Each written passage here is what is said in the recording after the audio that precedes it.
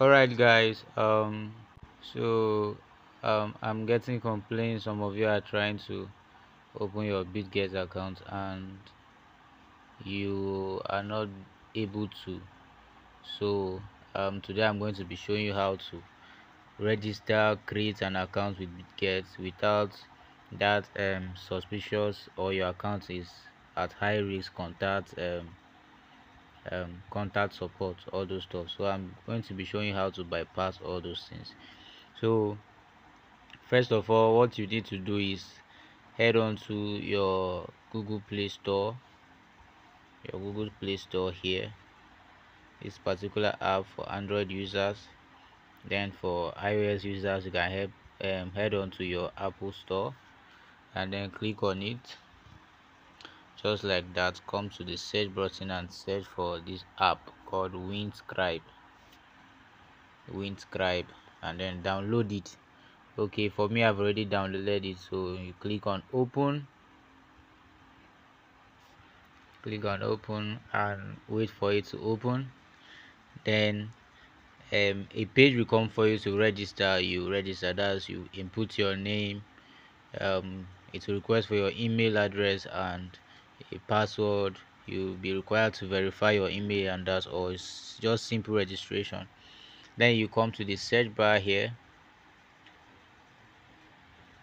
come to this search bar here and search for France because we are going to be using France location. For those that are in Nigeria, we are going to be using France location to open our bitget account. So you click on the last one because the first two are not free. So you click on this last one, and then connect. You wait for it to connect. Alright guys, and it has connected. So you come to your bitget wallet, your bitget app, the main app, because it's the main app that you can get the wallet address to connect to your cart coin. So though I'm going to be opening this app, but already I've done this and it has already worked for me. I've already created my account before I'm making this video, so it will show.